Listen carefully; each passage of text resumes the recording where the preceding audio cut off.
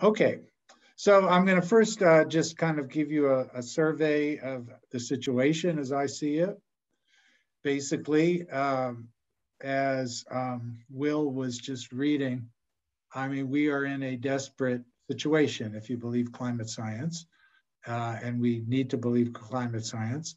So the most recent comprehensive study of the Intergovernmental Panel on Climate Change came out in August 2021. The IPCC is a unit of the United Nations that does not conduct research on its own, but basically gathers research from climate scientists, thousands really. So it's basically what they put out a report. It's a kind of conservative consensus perspective of the various people whose work they're summarizing. So they came out with their most recent one in August, this past August, that was supportive of one that they came out with 3 years ago in October 2018. And that was the first document coming out of the IPCC that insisted that we needed to think about stabilizing the global average temperature at 1.5 degrees Celsius above the pre-industrial level, as opposed to what they had been saying, 2 degrees Celsius. It doesn't seem like a big difference, but according to their research and according to what we are observing, the impacts of global warming get intensifying at disproportionate nonlinear rates as we move from 1.5 to 2 and as we're already moving. What we are observing, as we all know, we're seeing heat extremes, we're seeing floods, we're seeing droughts, we're seeing biodiversity losses. These are causing all kinds of phenomena that we hadn't seen before, like the fires last summer all throughout California, intense fires in Australia. 2 years ago, we had the hurricanes, double hurricane in Puerto Rico that wiped out about 10% of the economy in a matter of days. These things are going to keep happening at increasing rates. The Intergovernmental Panel on Climate Change, IPCC, also does set out a pathway towards climate stabilization.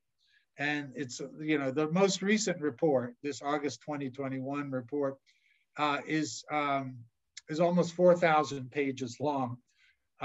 So there's a lot of details that I'm not going to go over. And of course, I haven't read all 4,000 pages. But the most basic finding, which has framed the debates on climate change throughout the world since October 2018, is that we need to cut carbon dioxide emissions by 50% as of 2030, which is only 8 years from now, basically. And we have to be at zero emissions by 2050. Now, here's what we're looking at in terms of the trajectory of global temperatures.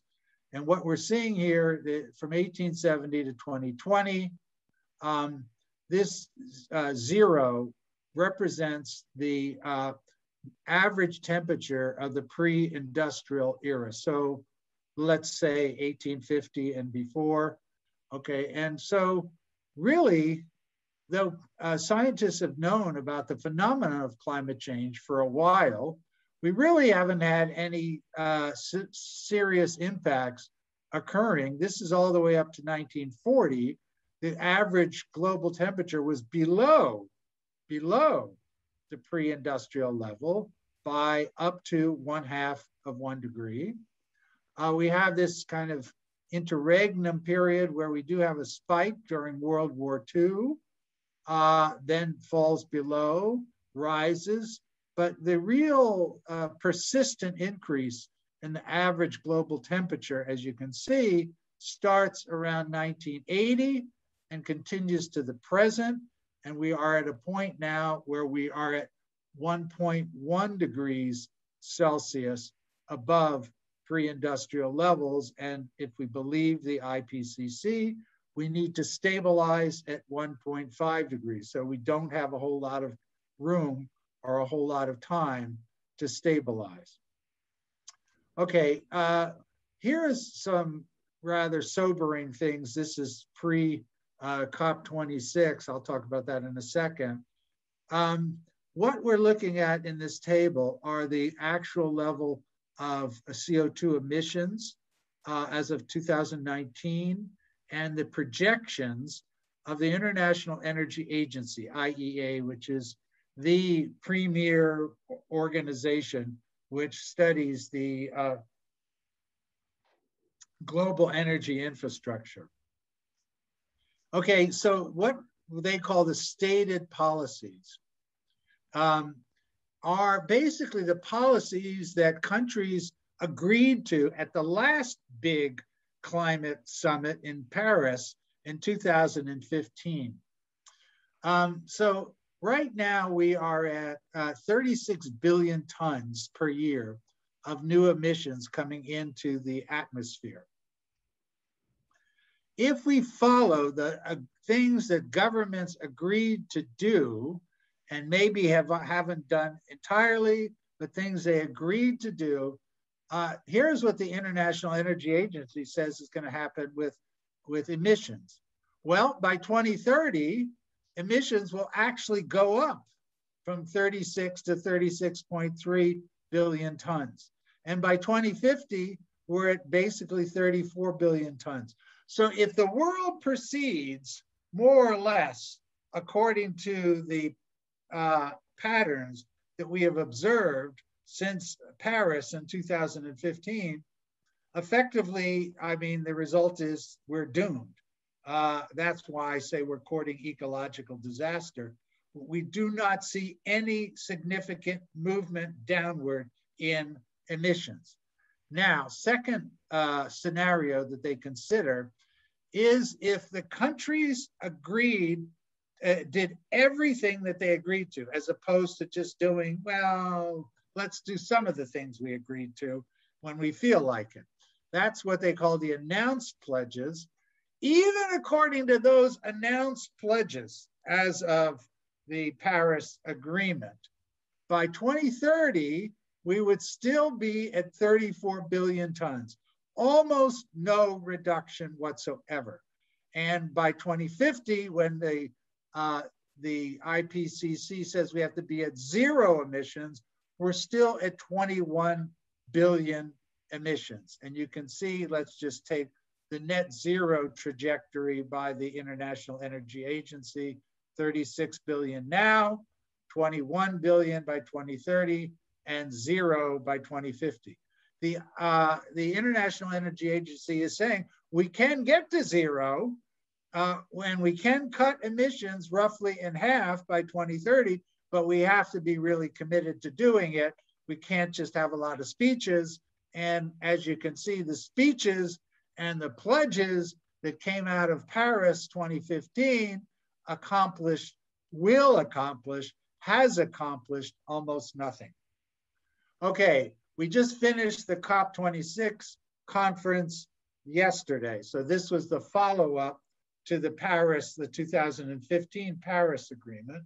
And what happened there, and I'm just gonna quote you from two stories in the press just today, one from the Financial Times. The Financial Times summary is, as you can see, the delegates from the nearly 200 countries gathered in Glasgow are leaving with the same grim mathematical problem they had when they arrived. All their climate plans and pledges do not yet add up to enough to meet the goals of the 2015 Paris Agreement, which aims to keep global warming well below 2 degrees Celsius from what it was in pre-industrial times, and preferably to a safer limit of 1.5 degrees Celsius. So the Financial Times says, grim mathematical problem not solved. Okay, yet the New York Times has a somewhat more positive spin, a major agreement to intensify efforts to fight climate change by calling on governments to return next year. So the major accomplishment of the agreement, the 2-week conference that was discussed for a couple of years, the major accomplishment as of last night was to come back next year with stronger plans to curb global warming and to get the wealthy nations to help finance the poor countries from the hazards of a hotter climate. So the rhetoric has gotten more focused.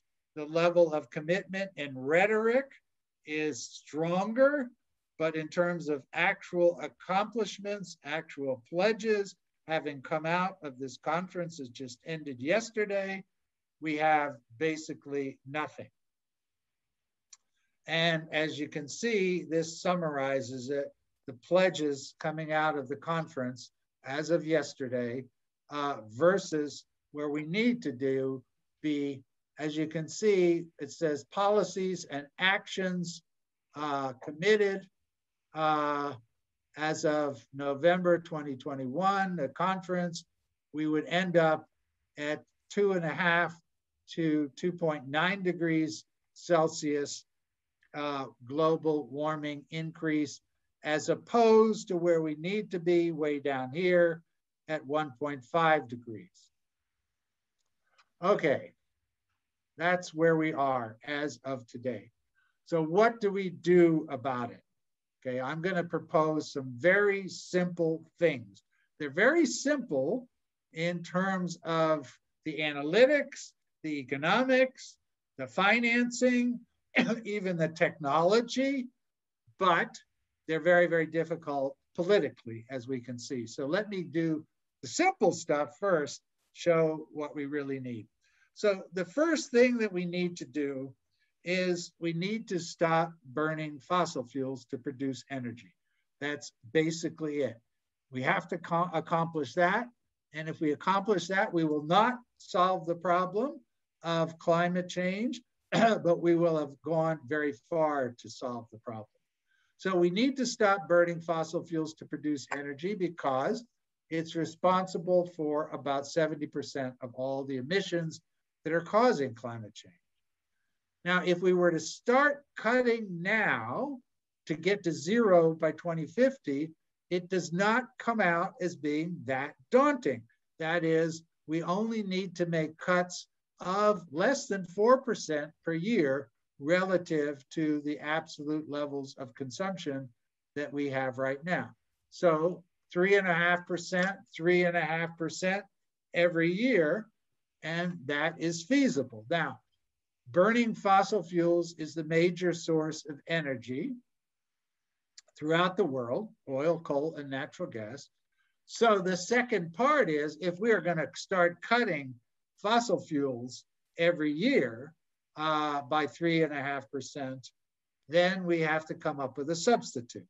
And the substitute needs to be sources of energy that do not generate CO2 emissions, that are clean and that enable us to eliminate the sources of climate change. So the first thing that we need to think about is to raise energy efficiency standards dramatically. The evidence, the engineering research shows us that we can increase our use of machines. Basically, we use energy to run machines, all kinds of machines. We can cut the use of energy for machines by upwards of 50%. And that means in everything, in the buildings, in transportation systems, and industrial production. And then once we have a dramatically more efficient energy infrastructure, we fill in the remaining demand for energy with clean renewable energy sources, primarily solar power, wind power, but also geothermal, some small scale hydro, and some bioenergy. Now, I've been modeling this for some time, and my own estimate is that to do this substitution, to contract fossil fuels down to zero in the next 28 years, and to replace it with high efficiency and renewable, is going to cost about 2.5% of total global economic activity, what we call GDP, 2.5% per year. Now, that's a lot of money because we have an $80 trillion global economy. It would mean about $2.2 trillion this year, and an average between now and 2050 at about 4.5 trillion per year. This is my own results from my own model, but it actually within the last year, several other models have been published, and they come out roughly the same over and over and over again. Different agencies like the International Energy Agency, the United Nations, some private companies like Deloitte, Bank of America, some governmental agencies, they're converging on the same number. So it's probably a pretty good estimate of what we're talking about. And it's also the case that we're not at zero in terms of these investments in energy efficiency and renewables. We're at about 0.5 percentage point. So that we need to ramp up from 0.5 percentage point to 2.5 percentage points or thereabouts. So we're talking about a lot of money, but we're also, think of it this way, 97% of all economic activity does not have to be in this clean energy transformation. We can still operate much of the economy doing the things that it's doing or changing it, but for changing it for other reasons. We don't have to mobilize at the level of World War II to achieve a sustainable climate path. So that's the first thing. The second thing we need to do is to transform our global agricultural system. Will and Tyler were talking about our use of land in our region. And in fact, the main way through which we produce food in the world increasingly is through corporate industrial agricultural practices, which are generating about 30%, the other 30% of all greenhouse gas emissions. About half of that comes from deforestation. Trees absorb carbon dioxide. When they're chopped down, they release carbon dioxide. So the deforestation of the Amazon rainforest is a major factor contributing to climate change because of the deforestation. And so that for the first time last year, the Amazon rainforest had released more carbon dioxide than it has absorbed through the trees that are standing in the Amazon.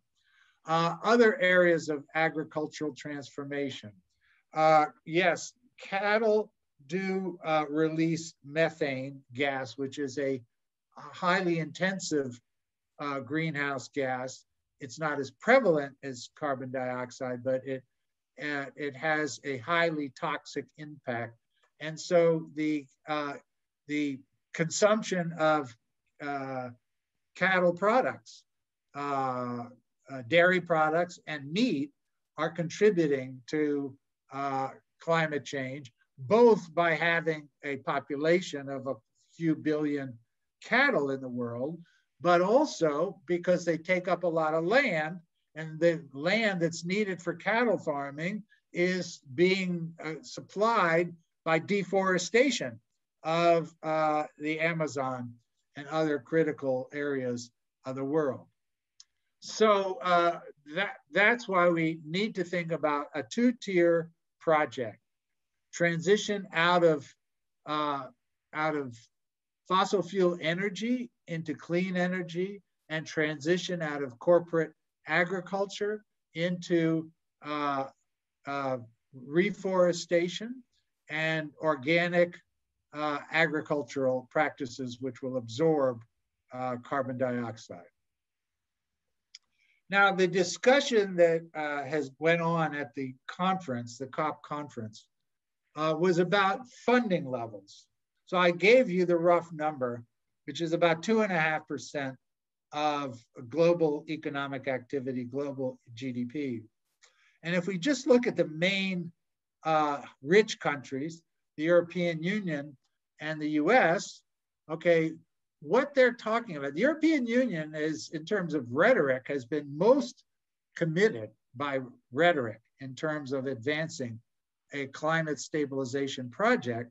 But the budget that they have talked about through 2030 is €1 trillion. Now, €1 trillion, that sounds like a huge amount of money, and it is at one level, but we have to scale these things. $1 trillion over a decade is about 100 billion a year, and that is about 0.7% of the European Union's budget. It's not 2.5% of the European Union's budget. And frankly, the European Union budget has to have the 2.5% for its own region, and also to support low-income countries in their transition, as they have committed to do. So they have not committed anything close to what's necessary. Now, Biden, we've heard about the Build Back Better program, social infrastructure, climate. At this point, we don't know if anything is going to pass, but as of the most recent discussions, the share of funding going into climate stabilization is about $50 billion a year, if it passes. And that is only about equal to 0.2% of GDP. So it is nowhere close to what we need. Yes, we can have other sources of funding. It doesn't all have to be the federal government. But if we're starting at such a low level at the federal government, it's going to be difficult to make it up through states, through the municipalities, and through private investment. Okay, that said, the Global Green New Deal, which, as I said, is the program effectively to advance investments in clean energy to transform our energy system and to transform our agricultural system. It is not just a climate stabilization program narrowly conceived. It is a climate stabilization program that, as I say here, is fully compatible with raising living standards and expanding opportunity. Why? Why will it do that? Well, because it's an investment program. When you invest in anything, you create jobs, and you'll create a lot of jobs through investing in the building up the clean energy infrastructure and transitioning our agricultural system. It will create a lot of jobs. I mean, I've done estimates for a lot of countries. I've done estimates for the United States. Actually, right now, I'm doing estimates for South Korea. I've done them in Europe. We're looking at, if we want to add it up throughout the world, we're looking at something like 150 million jobs. In this country, we're looking at something like 4 million jobs. It doesn't mean that they're going to be good jobs. They can be bad jobs, but creating the jobs creates the opportunity for people to organize, to unionize, to create standards, high wage standards. Without the investments, we don't have that opportunity. So the Green New Deal taking, yes, it's invoking the name of the New Deal, which was the program out of FDR in the 1930s, Roosevelt administration, to get out of the Great Depression in a way that also expands opportunity, expands equality in the US. And this is a Green New Deal, which is going to combine those egalitarian features with environmental sustainability. So it will create jobs. It's going to deliver, this is critical, lower cost electricity. Building up the clean energy infrastructure is going to deliver cheaper energy. Even if you don't care about the environment, we already know that renewable energy is at cost parity or cheaper than fossil fuels. On top of that, by investing in energy efficiency, we need less energy by definition to keep buildings warm, lit, to move from point A to point B, either through public transportation or private transportation, and to run machinery. So it's going to be cheaper. We have to build the infrastructure, but once we build it, it's going to be cheaper. And this is particularly valuable. Of course, it's across the board. But when we think about in most rural communities and low-income countries, about half of the people have no access to electricity, none. So this is going to be transformative by creating an opportunity for electricity to come to these communities. It will also create opportunities for alternative ownership forms. We already have in the US, in the Great Plains states, about 40% of all the electricity is already being generated by mostly wind power, through cooperative ownership forms, alternative ownership forms, community ownership, and it's generating more income for farmers because they put wind turbines on their agricultural land and it gives them an additional source of income. The Green New Deal will also improve public health by reducing pollution. That will happen when we stop burning fossil fuels. It will clear the air. So that's the package. That's what I think we need, and it is able to generate this range of benefits. At the same time, we have to think about the fact that we are going to be eliminating fossil fuels. That means we are going to be eliminating the jobs for the fossil fuel workers. That will have major impacts, not only on the workers, but on their communities. So another component of the Green New Deal has to be what we call a just transition. And the just transition has to mean that the workers whose jobs are vulnerable are going to get their pensions guaranteed. They're going to get jobs at equal pay. They're going to be guaranteed jobs at equal pay. And part of the way that that becomes feasible is the fact that we are expanding jobs in the green energy economy. We need retraining and relocation support for workers as needed. I've costed this out for the US, and my estimate is it would cost to do a robust, fair, generous, just transition program for workers would be about $2 billion per year. Again, that sounds like a big, big, big number, but when you compare it relative to overall activity, GDP, and the economy, it's less than 1/100th of 1%. We also have to be focused on the communities. And so we think about, let's say, West Virginia. I did a study for West Virginia. We need to reclaim the land. We need to be focused. And that also is part of that will create jobs. Reclaiming the land, repurposing the land. One region of the world that has been pretty successful in this is in Germany, the Ruhr Valley, which was kind of the equivalent of West Virginia, heavy coal area. And they've been putting in solar and hydropower installations in the former coal mines. And so in my view, when we say climate stabilization program or Green New Deal, it isn't just to get emissions down to zero, which it must be, of course, but it's also doing it in a way that is creating opportunities broadly and that is focused on providing just transition for workers and communities who will be negatively impacted, and there will be those people and communities. Okay, to the question of Will and Tyler, is capitalism at the root cause of the climate crisis? Absolutely yes.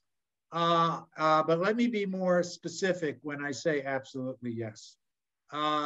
First of all, when we look at the emergence of the industrial era, say in around 1830, 1840, fossil fuel energy was critical to the entire project. Without the fossil fuel industry, we might have had an industrial revolution, but it would have looked a lot different. And one of the ways that it would have looked a lot different, the ability to use coal as a source of energy to run machinery enabled businesses to locate basically wherever they wanted to locate. Prior to having the coal power, the business, in order to run machinery for industry, they had to rely on water power. So they had to locate near where they could run water power, water mills, and that limited the capacity of businesses to locate.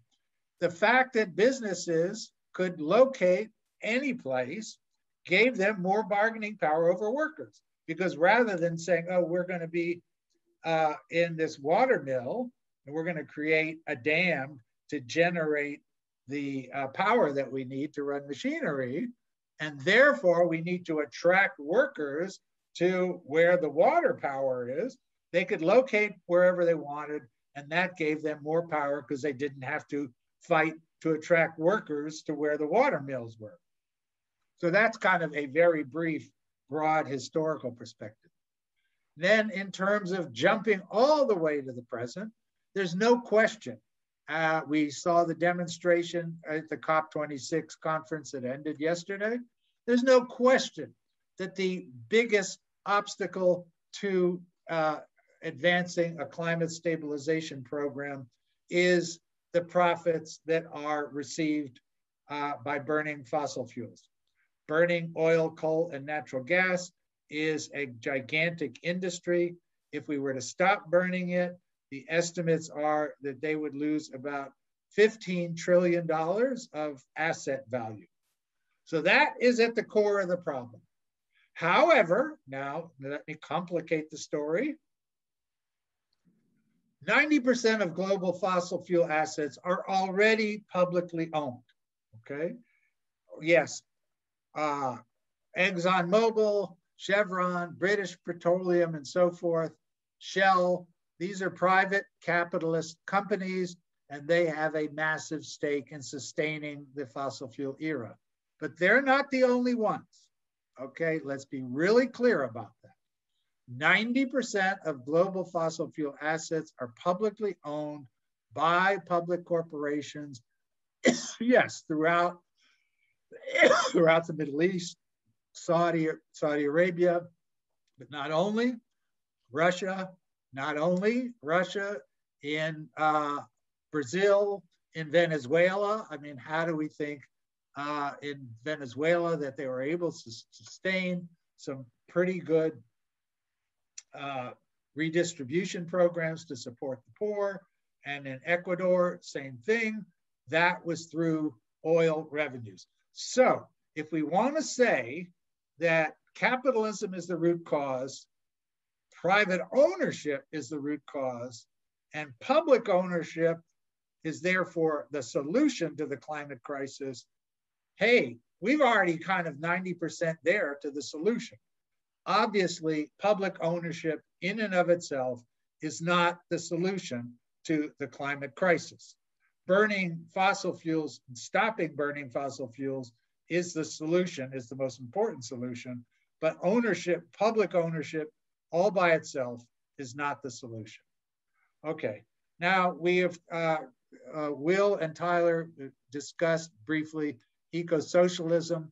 Let me just say something about that.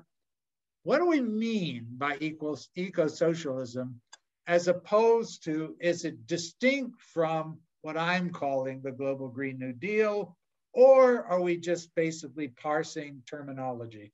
And obviously none of us just want to argue about words. We want to do things that actually matter. Here's my view of it. What I call the Green New Deal I could call it eco-socialism. What the Green New Deal, in my view, is able to accomplish are the things that you see. It is a means through getting to zero by eliminating burning fossil fuels, eliminating corporate agriculture, substituting clean energy and regenerative agriculture, reforestation. That's number one. Number two, as I said, it is a means through which we expand job opportunities. It is an anti-austerity program. In fact, when I did research and devised programs in Spain, Greece, Puerto Rico, they were anti-austerity programs. They weren't just about climate. They were also about fighting austerity, expanding job opportunities. And those things will also raise living standards to the extent that we have expanding jobs and they're decent jobs. As I said, it also will create opportunities for alternative ownership forms, for cooperatives, small scale. In particular, in rural areas, this is very important. And the Green New Deal includes a just transition. Now, what is eco-socialism? What do we mean by it beyond what I'm talking about? And the answer is, I honestly, without being rhetorical, I honestly don't know. Now, we could say that we want to eliminate private ownership of the energy industry, or more generally. Well, we already saw that public ownership is dominant. Okay, so that is not a solution.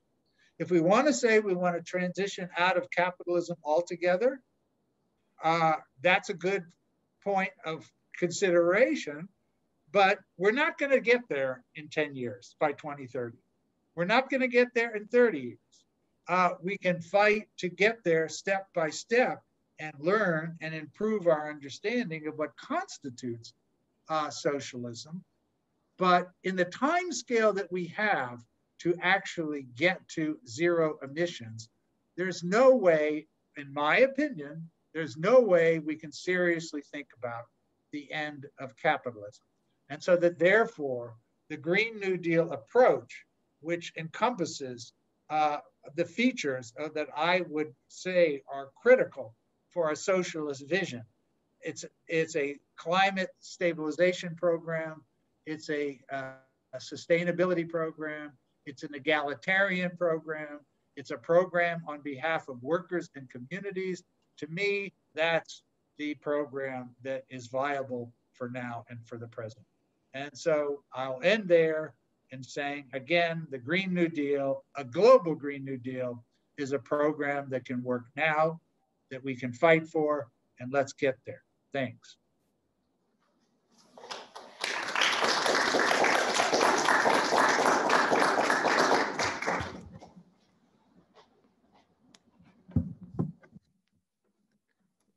Thanks a lot, Bob.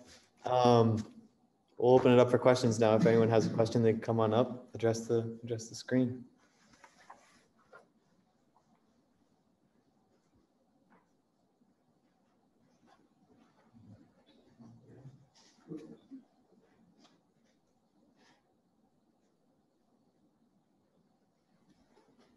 Can you ask a question from the, yeah. before standing up, or Yeah, you do not have to go up to ask a question if you just raise your voice so that everyone can hear you. Yeah, he can hear you. Yeah, I can hear fine. Okay, good. It seems that getting rid of capitalism, so you would feel that government would be able to run things more efficiently than a private corporation, and I don't always see that evidence in real life. Yeah, so I mean, my view, and I call myself a socialist.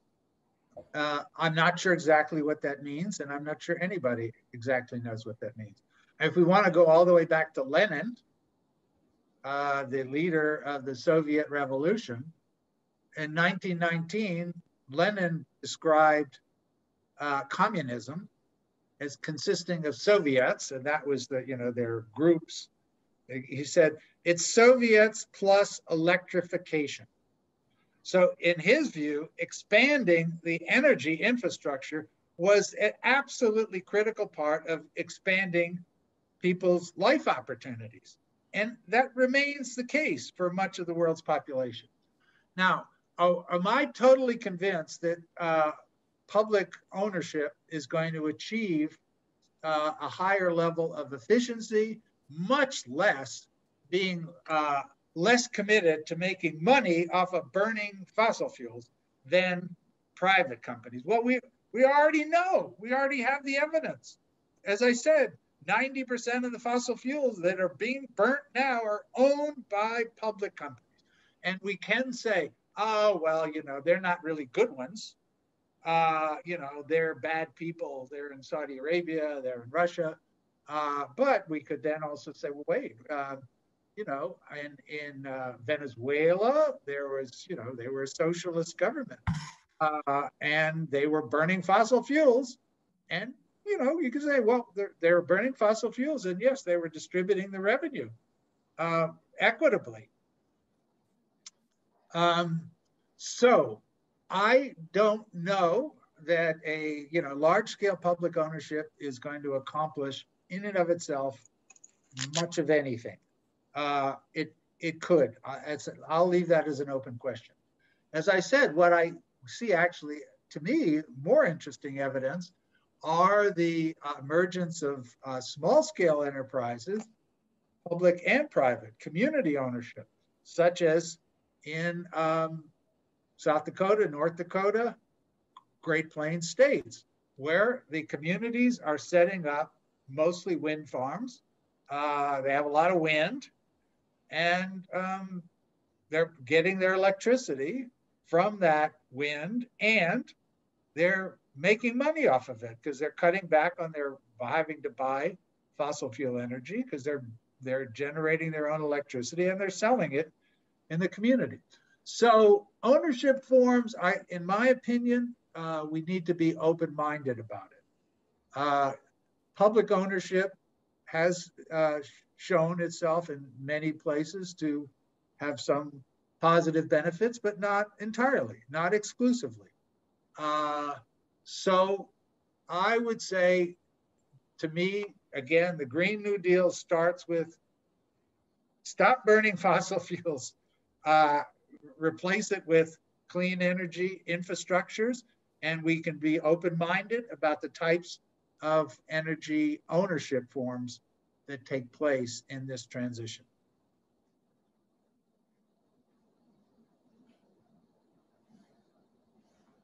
Sure. Can you hear me? Yeah, just fine. I can see you too. Okay. Hi. Can you give me an example of one example of a socialist system actually working? Because you call capitalism, but the free market system is the greatest economic tool that the world has ever seen, where people from all socioeconomic levels have been able to apply it and benefit from it. When you say socialism, I think of Lenin. Exactly how many tens of millions of people did he have killed? I think of Jamestown, the first settlement, which failed because it was based on socialism. I would like you to give an example of a socialist system that actually works.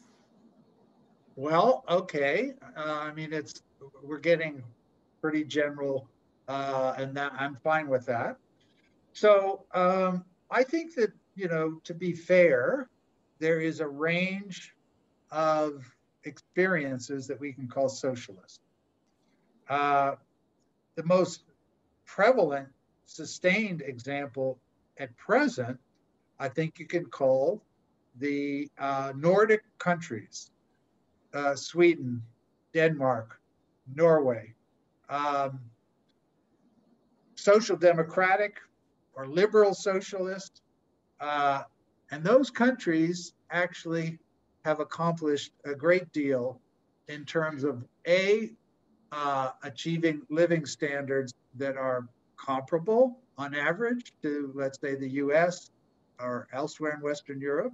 But in doing so, also creating much higher levels of equality of opportunity, much higher levels of social integration, equality for women, and so forth.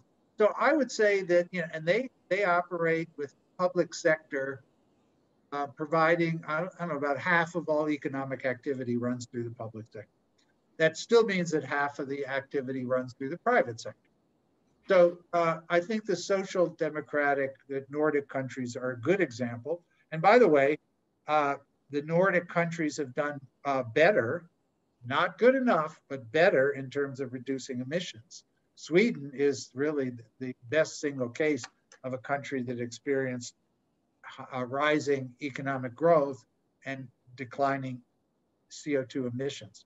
Okay, now let's talk about Russia and the Soviet Union, China, and so forth.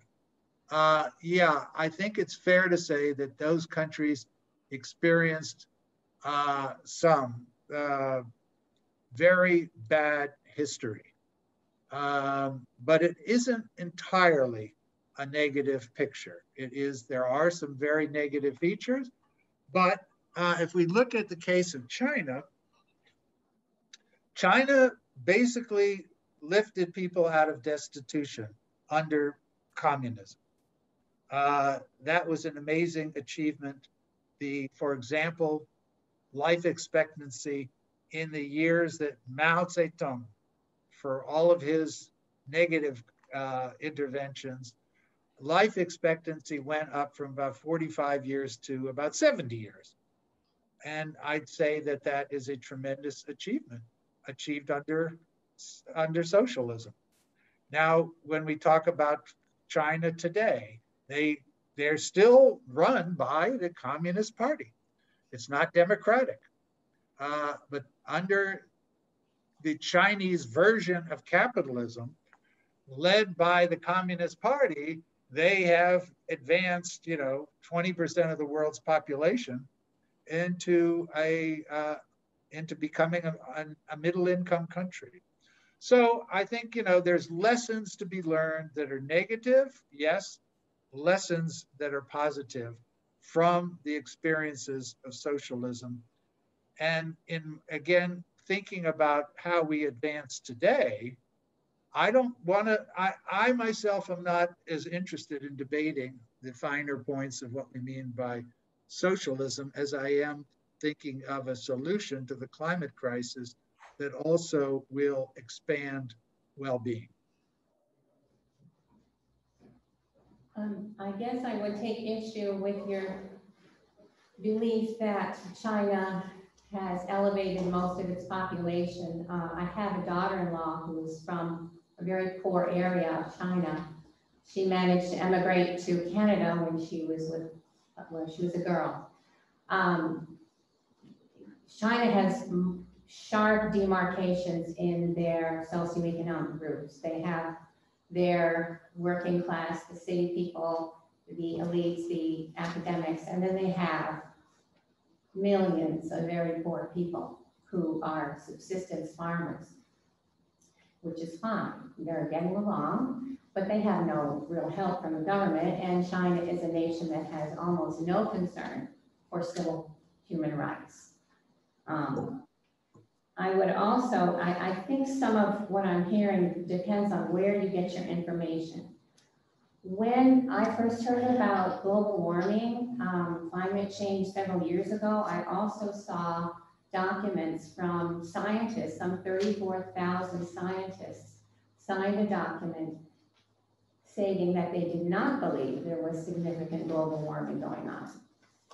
United Nations, in my opinion, is a one world government entity, and I think the 1,000 or the 1% are the elitists who want to control the rest of the world. I think they are one world government people, and I'll just give you a sort of a quote from Al Gore, which I heard this week.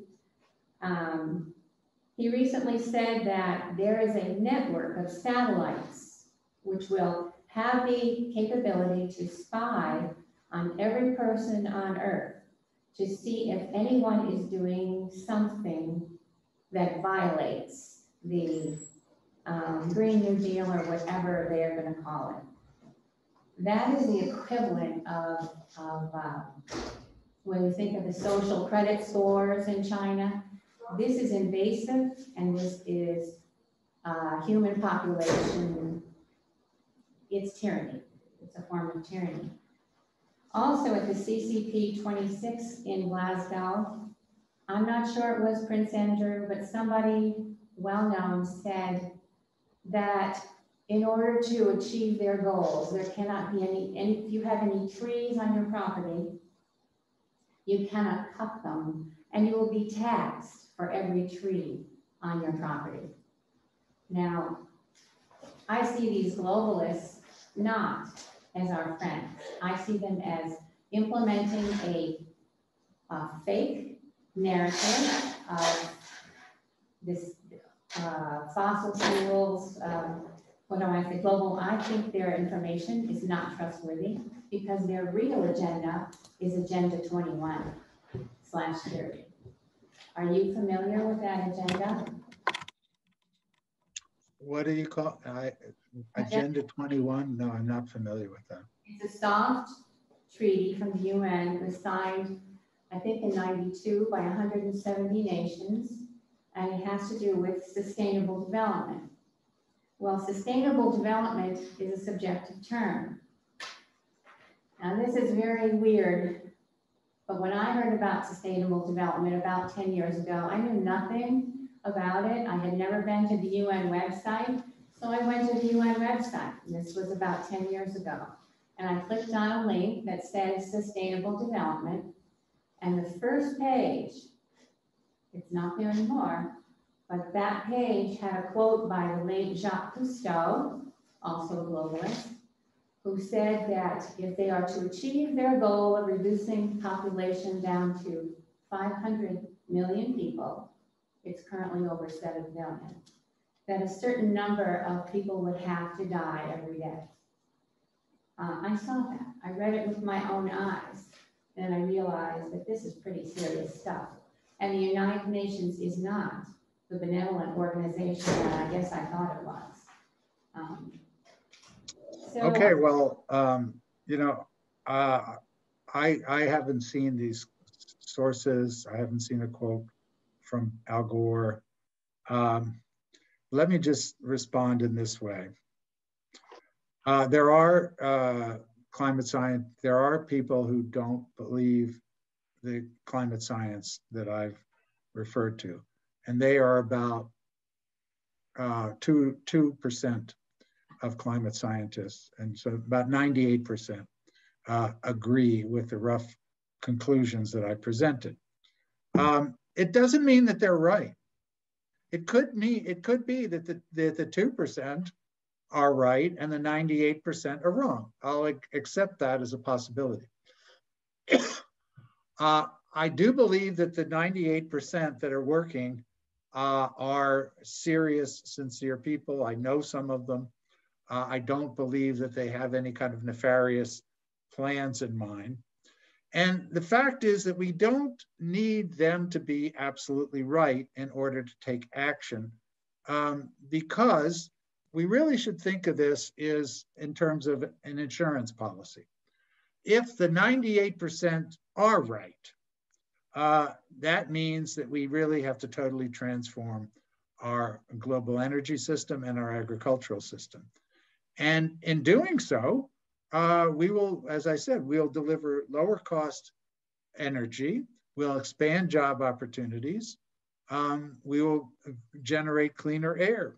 So as an insurance policy, it's actually pretty cheap. And so that I'd say we'd be willing to expend the resources in order to buy insurance against the possibility that the 98% are right.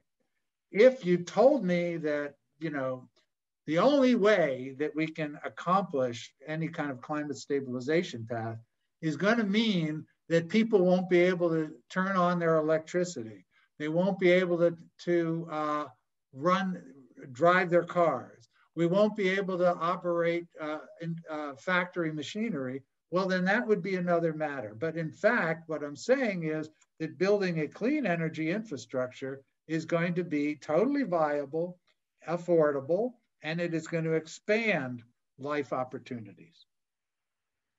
Thank you. I'll believe it when I see it. Thank you. Thank you for your time. There's just a few questions on the computer that we'd also, you will definitely have a chance to ask your question so long as you stay.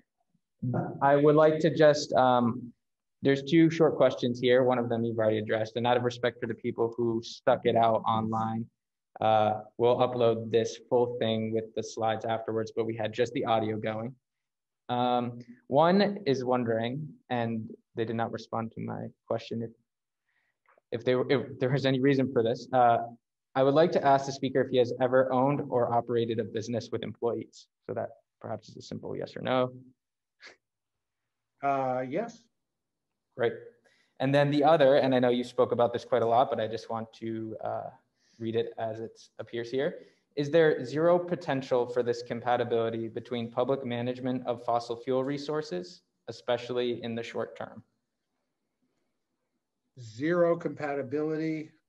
Is there zero potential for this compatibility between public management of fossil fuel resources? So I think they're probably responding to the statement you made that 90% of. Well, all I'm saying is that it's not a given that public ownership is going to deliver the climate stabilization path. And we don't have to speculate on that. We know because 90% of the fossil fuel assets are already publicly owned. And as I said, we had, I mean, whatever one may think of Hugo Chavez and his years as president of Venezuela, he did deliver a lot of social benefits to low-income people in Venezuela. And the main way he was able to do that was by selling fossil fuels. That's it. So, you know, he had a public corporation and that he used the revenues for that purpose. And that's a good purpose for the revenues, in my opinion, but it didn't reduce emissions at all. And so when we think about a climate program, meaning eliminating fossil fuel consumption and substituting clean energy, we can't assume that a publicly owned organization is going to do better than the private. And we therefore need to be, in my opinion, open-minded about the types of assets, who owns the assets, what's the best way to get on the climate stabilization path, meaning to zero fossil fuels. I think we need to be open-minded. Thank you. Okay. Hi, Bob. Hi. I'm Denise, economics, Smith, class of '94. So I'm with you on a lot of the things that you have to say. First of all, congratulations on your book last year with Noam Chomsky. And Thank you. Yeah, good for you. I'm happy for you on that. Listen, I want to ask you a couple of things. So the first one is when we talk about us, I'm not sure if we're really talking the global us or we're talking the United States us. And the reason I say that is because if you look at the descending levels of pollution, the emitters, we're on top at about 25% of the world's pollution. And so China's coming next, and there are other countries that have lower amounts of emissions that they need to clean up. And then there are deficit countries who actually need to be reimbursed or paid back or helped because they're dumping grounds. Can you talk about a little of that? Yeah. So right now, about 30% of all emissions are coming out of China. Historically, that wasn't true, but that's true right now. 15% are coming from the United States. That gets us to 45%. And the 9% are coming from the European Union countries. So that gets us to 54% of all emissions are China, US, European Union. So there's a couple ways to think about that. Well, certainly in terms of today, that the heaviest burden of adjustment needs to fall on China, the US, and the European Union. But it's also the case that if China, the US, and the European Union go to zero tomorrow, we would still have 50% of the emissions levels that we have right now, roughly speaking. So that it obviously has to be a global solution. And the low-income countries obviously are not responsible for the climate crisis. India, for example. India is not responsible. Their emission levels per capita are extremely low. But if India were allowed to grow on the basis of continuing to build coal plants and burn coal, we wouldn't never get to zero emissions or anywhere close. So in my view, the rich countries, yes, have to subsidize the investments in clean energy infrastructure in the poor countries. And yeah, in the book with Chomsky that you mentioned, I do talk about a financing program, fairly simple, but it really includes 4 components. One is to tax gasoline and other carbon, and then you generate revenue and you distribute the revenue to low-income countries primarily. 2, you cut military spending. The US is the biggest source of military spending by far. So you cut military spending and you use that to finance the adjustment in poor countries. 3, you eliminate fossil fuel subsidies. And that was debated at the conference last week. It's unbelievable that you're having a conference. Even John Kerry said, how can we even talk about continuing fossil fuel subsidies? So you have to eliminate fossil fuel subsidies. The problem with that is that a lot of the fossil fuel subsidies are ways to subsidize low-income people. So you have to come up with other ways to help low-income people as opposed to fossil fuel subsidies. And then 4th, last year during the COVID crisis, the Federal Reserve injected about $4 trillion into Wall Street. They could do something at a similar, but a much smaller scale to invest in green bonds, yes, in the United States, but not only in the United States. They could buy green bonds in poor countries, and that would be ways through which we develop this clean energy infrastructure throughout the world. This actually, if I may, this comes back, I think I understand the source of the question about whether I've ever owned a company that employs people. Because somebody named Stephen Fernandez raised this over email over the last week and said that my company wasn't doing, I have a tiny company that wasn't doing anything for people of color.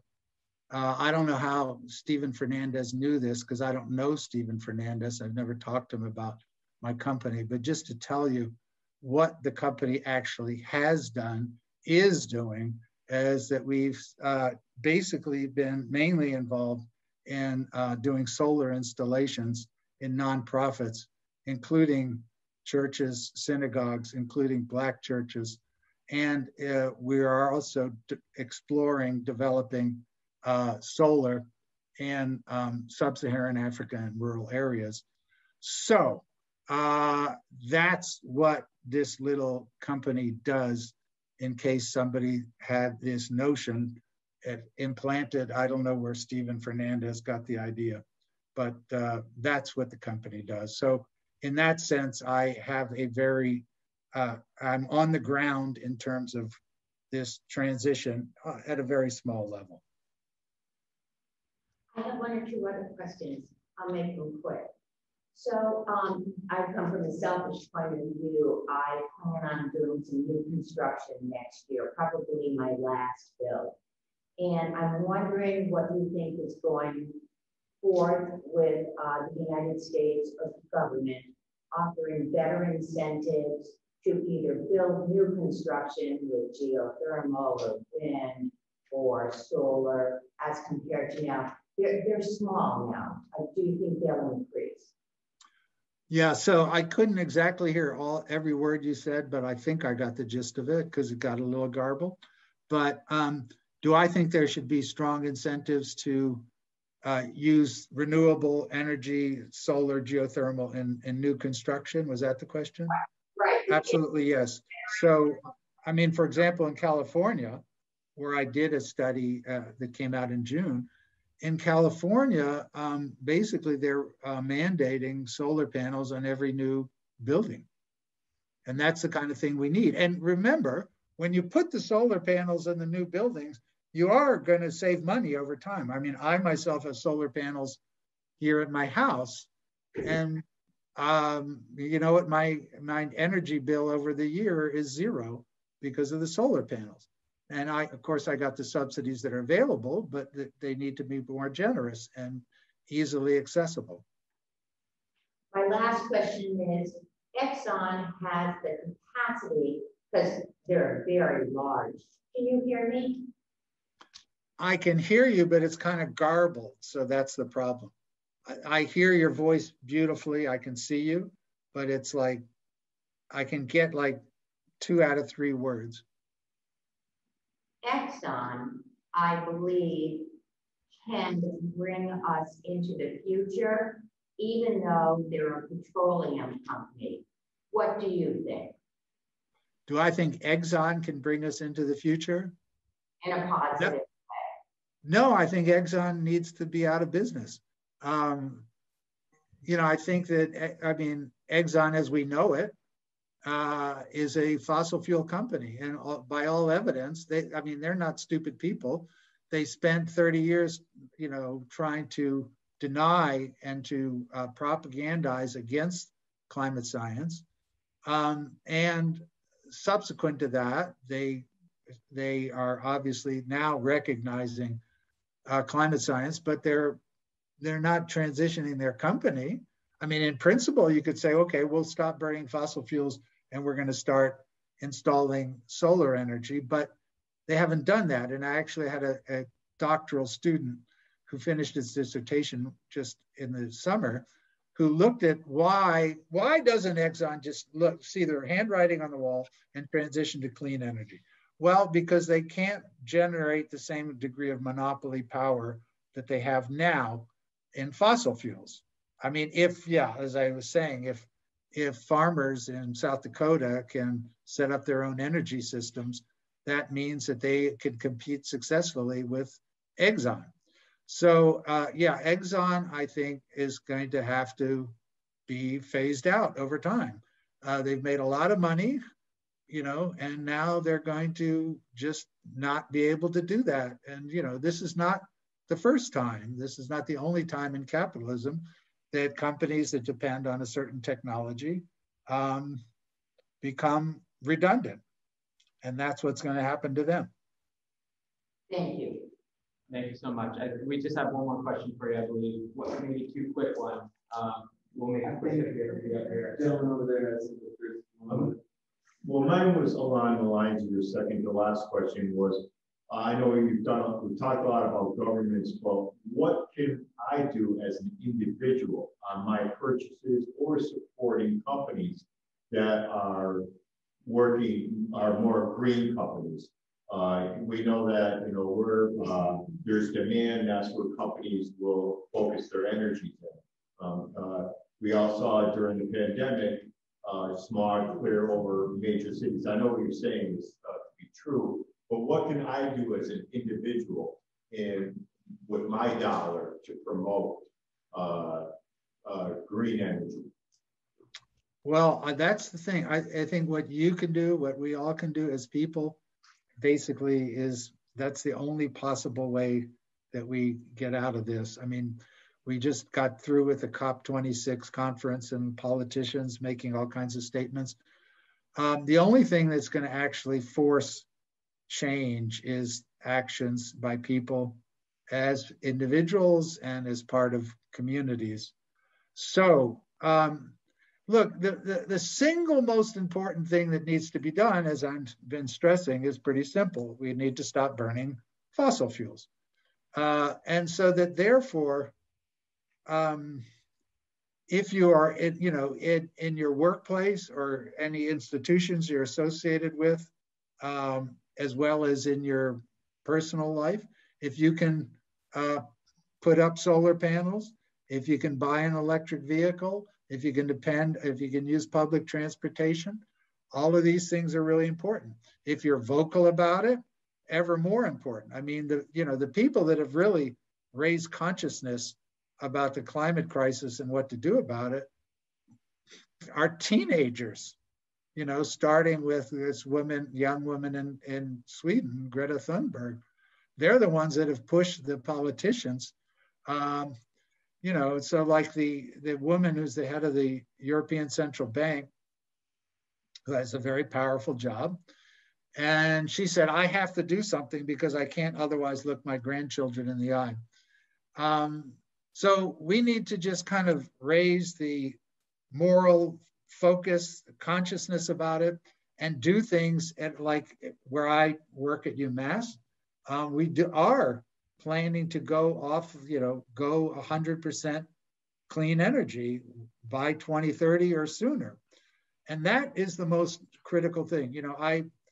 There is this divestment movement that has done good things in terms of churches, in terms of other institutions, colleges, universities, selling their stocks of ownership in Exxon and other corporations. And that is great in terms of like generating energy and support. But as an economist, when I think about it, okay, if UMass Amherst says, we divest, we want to get rid of all of our fossil fuel stocks, somebody is buying those stocks. And those somebodies are making money now because they are, the hedge funds, the private equity firms are buying the stocks that the people are divesting from. The only way that this becomes, these Exxon et al. Become less valuable is if people don't want to buy oil. And so if you have an electric car, if you have solar panels, if you convince where you work to do that, and you make a big deal out of it in your community, and it starts sinking in that you can save money. Like I'm saving money right now because I have solar panels at my house. It's cheaper. It's cheaper. Yes, you have to do the upfront investment, but then you save money. So that's, I think there's so many areas in which you can do that. And in that sense, I want to commend Will and Tyler for organizing these sessions. It's the kind of thing we need in every library. And it's great that you guys have done it. And I'm very happy to be the first speaker. Thank you so much. I know that we only have the space for 2 more minutes, and there was 2 more questions. I'm not sure if that sounds possible, but would you like to just maybe pose it? Yes, for the record? pose it. I didn't hear you mention plastics in relation to the oil companies.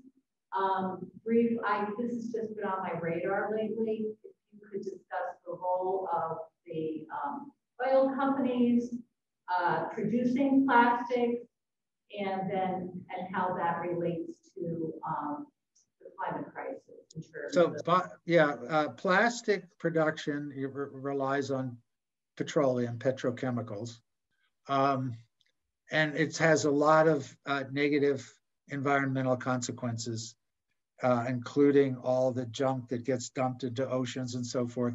And I actually have a great PhD student working on that right now. That said, you don't burn fossil fuels in producing plastics, and burning fossil fuels, not using the fossil fuels in the chemical processes for plastic, but burning the fossil fuels for energy is what generates the emissions. So the plastics industry has a lot of negative features, but one of them, luckily, is they do not contribute to emissions. They do not, okay. Because I thought that because plastics, a very low percentage of plastics can be recycled, even though we've been brainwashed to think that can, they can't. I'm hearing like PERI like 15%. Well, I think, you know, I'd love to have a whole different session on plastics. And my student is going to write a great dissertation. You should invite her the next time you do it. Thank you so much. Well, It's just a comment. It comes down to one by one, we as individuals have to do what we can. And it's not just economics. You can turn down your thermostat 2 degrees, wear layers in the house, and you can still be comfortable. I had talked my father into that. It wasn't easy to do. In his 90s, he did it. Also, a lot of people burn their automobile engines in parking lots. If they can stop doing this. And I'm talking about warm months where they don't need the heat. And it's not hot enough, they need air conditioning. There are a lot of things that we as individuals can do. And that's basically, it comes down to each person trying to do something as well as governments trying to do the right picture. That's probably what happens. right. Okay, thank you. Thank you so much to everyone who is here. Big round of applause for Professor Pollin for taking the time. Thank you all for coming. And thank you again, Will and Tyler, for organizing it. And good luck with the rest of the program. Thank you. This will be up on YouTube, and we're really grateful for your participation. And okay, thank you. Have a good night. Okay, bye.